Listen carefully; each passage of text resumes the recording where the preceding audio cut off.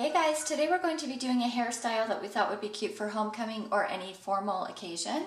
I started with a side part and then I'm going to grab a section just right off of that.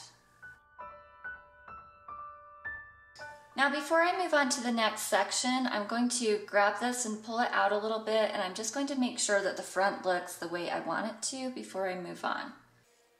Now what I'm going to do is brush all of her hair over to the side just so that it's easier to grab for the next part. And then I'm going to take this first ponytail and just clip it out of the way. And now I'm going to go ahead and grab the next section just directly under that first one. Okay, now I'm going to go back to the top and unclip this first section, and we're going to split it in half. And then I'm going to bring the second ponytail up through the center of that, and again just clip it out of the way. Now I'm going to combine these first two pieces from the first ponytail with our next section of hair.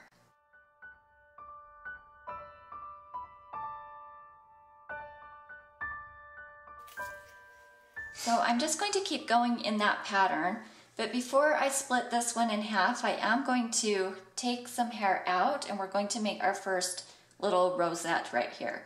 So you'll just want to decide where you want to place your roses and remove a strand of hair for that before you move on.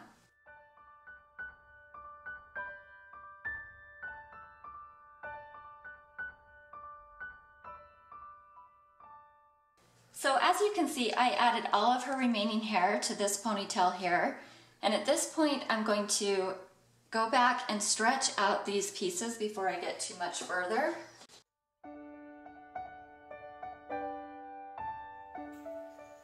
So at this point I have this one piece left that I'm going to make the first little rosette with, and then I'm going to want another one right here at the base of her neck. So I'll leave another one out here, and then I'm just going to complete the pull-through braid all the way down.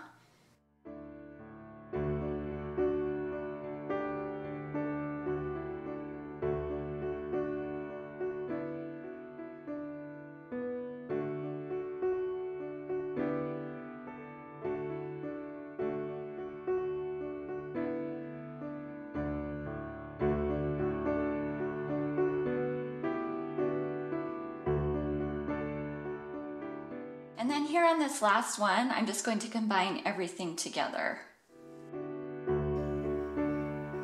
All right, now that this braid is done, I'm going to go back to these two pieces that I left out, and I'm going to make our little rosettes.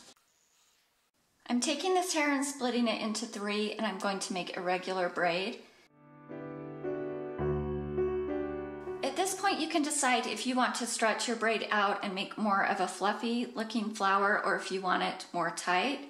I'm going to leave ours tight because the rest of this braid is fluffy, and I think it will be more of a contrast if we leave this tight.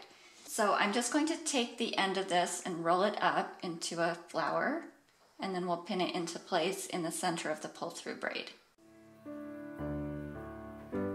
As I'm rolling it, I'm not really worrying about these ends. I'm going to tuck those in later and basically just making sure that the rolled part looks how I want it to. Now that I have it rolled up to the top, I can take these ends and just kind of tuck them underneath as I'm pinning that into place.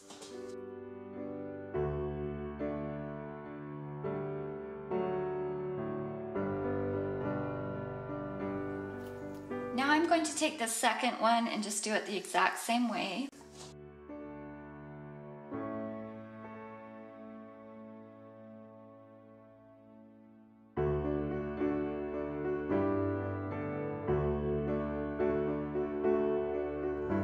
Thanks for watching our homecoming hairstyle. See you next week.